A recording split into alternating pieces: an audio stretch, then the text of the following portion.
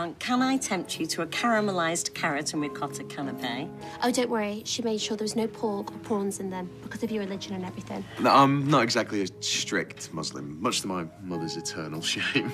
I bet your mother's very proud of you. Sal, go pay some money too. Can I just say what a great home you've got?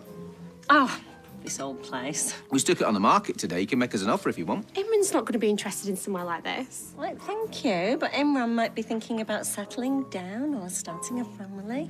Mom, you okay? Actually, can we have a quick word?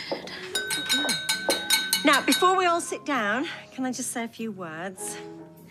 As you're probably aware, Sophie has hung up a squidgy and decided to sell a window cleaning business. And, well, I'd just like to take this opportunity to say how very proud we are of you.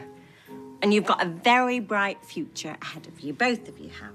Yeah, to Sophie and Kate. I'm intrigued. What's brought all this on? Oh, nothing. It's just about time I started thinking a bit more long term. You should sit with this one. She's a keeper.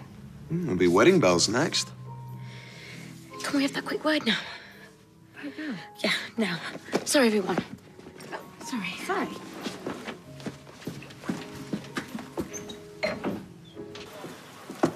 Oh, I guess this isn't about me packing up the window cleaning job. This isn't gonna work. What?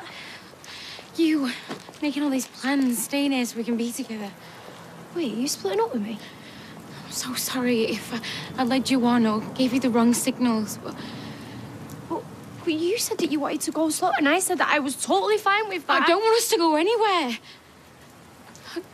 You are such a gorgeous person. I mean, God, look at you. But what? What, am I too boring? What? No! Then what is it? The truth. I think you're falling for me. And I wish I could feel the same way, but you don't. You deserve somebody who loves you for who you are. And you are so beautiful. And that's just not me. I'm sorry.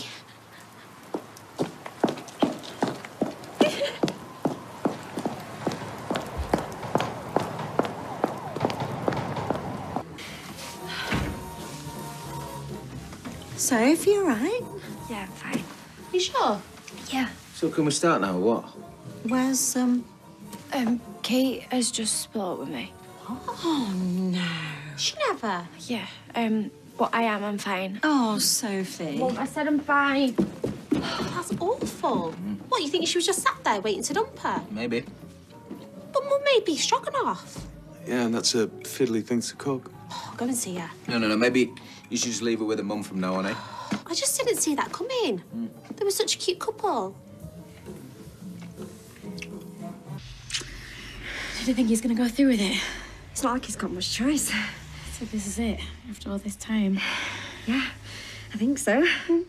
How was Sophie? Not good.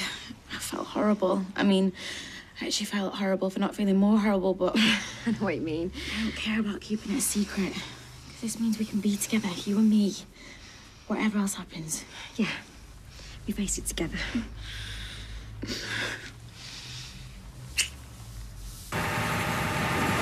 What are you doing out here? It's freezing.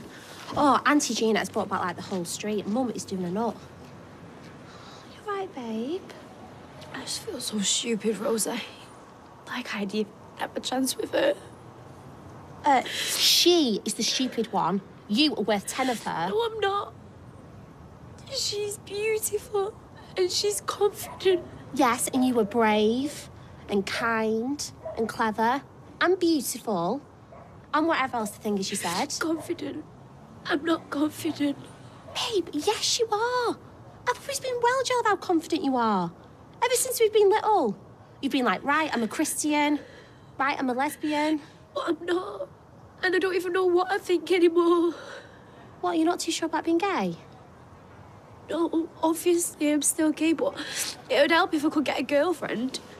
And you're still holy and into Jesus and all that. Yeah, well, obviously still got Jesus, eh? Rosie, I thought me and Kate was really good. I just feel so stupid. No, you were not. I'm the stupid one, remember? You are brilliant.